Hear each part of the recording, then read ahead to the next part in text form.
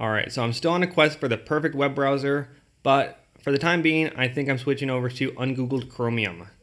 And in this video, I'm going to be going over why I'm switching to this, and also how to set it up to get the best experience.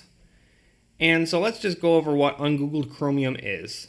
So as you may already know, Chromium is a free and open source web browser that is used as a base for all kinds of different web browsers like Google Chrome, Microsoft Edge, and all of the others pretty much. And so Chromium is a pretty similar experience to Google Chrome without all of the Google features and branding. And out of the box, Chromium is already pretty good for privacy and security. But the problem is it isn't perfect. That's because Chromium is developed primarily by Google. So of course, they're going to put a lot of features and a lot of callbacks to Google services and Google servers. There's a lot of things that just call back to Google in some way or another. And so Ungoogled Chromium is exactly what it sounds like. It's just Chromium without all the Google Web Service dependency. And so you can feel safe in that nothing's getting reported back to Google. Because the less of my private information I can send to a giant megacorporation, the better. But you might be wondering, what's the difference between this and, say, some other privacy-focused Chromium-based browsers? For instance, Brave is probably the most popular one right now. It is another privacy-focused browser.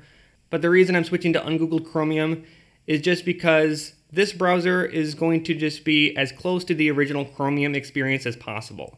So with Brave, sure, you get some privacy-protecting features, but you also get Brave's whole crypto gimmick, which I have never cared about. You have a whole bunch of features that you probably won't ever use, like it has a built-in torrent client. I don't know why it has this, but it does. And so I've been using Brave for a while, but I just didn't need all of the features that it had. So that's why I decided to take a look at Ungoogled Chromium right here. Now do keep in mind that this is going to take a little bit of work to set up. So if you want to recommend a browser to one of your normie friends, I would still recommend Brave or Firefox because those are much easier to get set up. Because Ungoogled Chromium, in their quest to remove all of the Google Web Services, they end up breaking a few features. And so by default, you can't actually install extensions from the Chrome Web Store because that actually calls back to Google.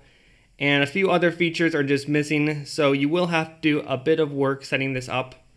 But first things first, let's just go over how to install this. So we are on the Ungoogled Chromium GitHub page. I will leave a link to this in the description. Let's go down to downloads.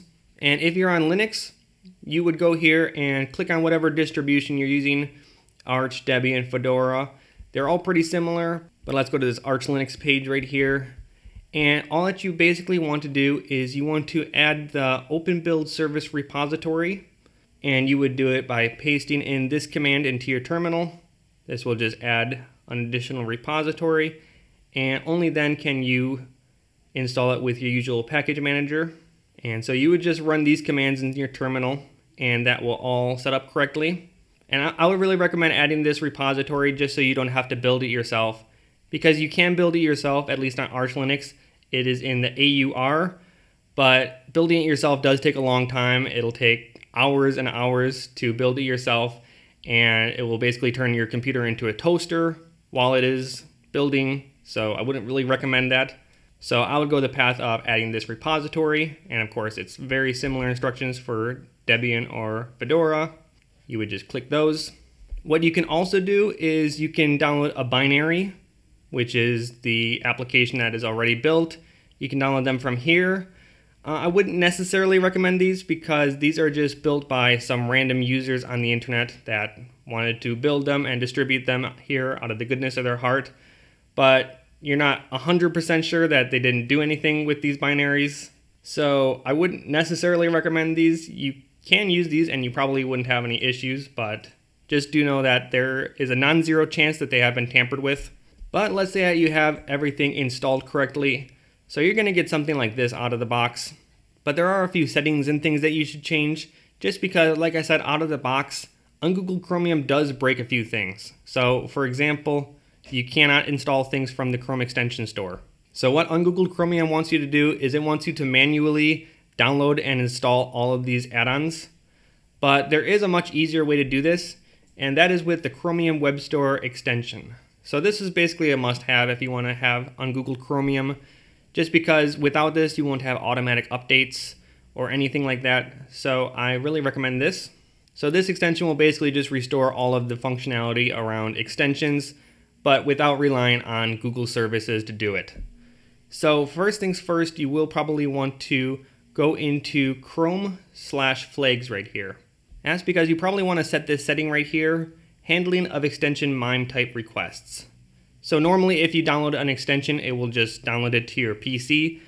But we wanted to open a little pop-up here that says, do you want to install this application? So you can do that by going to Chrome/flags and searching for this handling of MIME type requests and setting this as always prompt for install. Save that, and now we can go back to here and we're going to install this by going to releases and clicking on a CRX right here. And it should pop up in a dialog here asking you to add this. Let's add this extension, and it has now been added.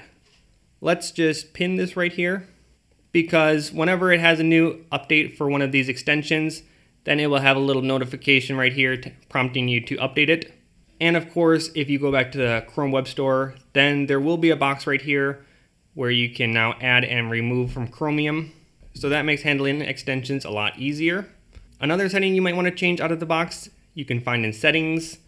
And by default, Ungoogled Chromium will delete all of your cookies after you close the browser, which you may not want. That could be a little bit annoying. It can be useful for some websites, but you probably don't want to have to re-log in every time you open up your browser. So you would just uncheck this option right here where it says clear cookies and site data when you close all windows. Let's uncheck that. And one more thing that is missing is Widevine CDM. If you don't know what this is, then it just allows you to access DRM protected content in your browser. Like for instance, you're not going to be watching Netflix out of the box on this because it is DRM protected. So you would want to install this called Widevine CDM in order to, say, watch Netflix and do other things that might be DRM protected. And so if you're on a Debian-based distribution, then you would just follow these instructions right here. I'll leave a link to this as well. And of course it has instructions for macOS and Windows. For Arch Linux, you can get it in the AUR. It's going to be called Chromium-Widevine. And you want to install this from the AUR.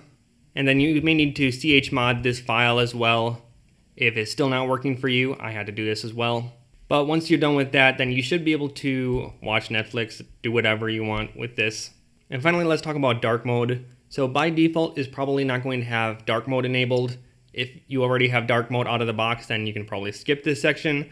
But for me personally, I'm using a window manager. So what I had to do is I had to pass in a few flags in order for this to work. So first I made a file in my .local/share/applications folder called Ungoogled Chromium.desktop. You want to open this up. And I just created this desktop entry right here. And this is saying whenever we start up Chromium, I want to pass in these additional flags. I want to pass in -- force dark mode. That is going to turn on the dark mode for all of this up here. And then also -- enable features web UI dark mode. That is going to make the settings pages and everything else dark mode as well. And then there's just a few more other random flags that you can add. I had to disable top sites, which are the shortcut links whenever you open up a new tab. I didn't want those, so that's what I added. And now whenever you start Ungoogled Chromium from your application launcher, then it will open with dark mode and all of those features enabled. So I do recommend that if you want to get dark mode. And there's a few other additional features that are not in the settings menu. Again, you would check flags right here and then search for some specific options if you want them. For example, by default, it's going to show you a bunch of useless buttons up here that you probably will never use. So for example, this user button, this right panel button that I really didn't want. So you would just add these in the flags. So if we want to turn the avatar off, we would click never. Want to turn the side panel off, we would do this, relaunch it. And so some of these options are unique to Ungoogled Chromium. That's why you need to come into Chrome/flags and add them here. But if you're looking for some additional option that you can't find in the settings menu, then you may be able to find it in here. But that's about it when it comes to setting up Ungoogled Chromium. Now you should have a browser that functions pretty much exactly how you would want it to. And it's going to protect your privacy, it's going to protect your security. And once you get this basic setup out of the way, then it is actually pretty easy to use. And one more resource is this FAQ page right here.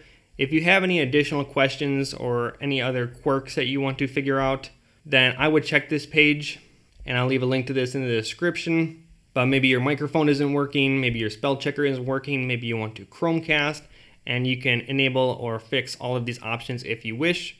But I'll leave that up to you. That is enough for this video. And so now you can have all the benefits of Chromium without all of the creepy tracking from Google. So if this looks interesting to you, give Ungoogled Chromium a try, and I think you'll enjoy it as much as I do.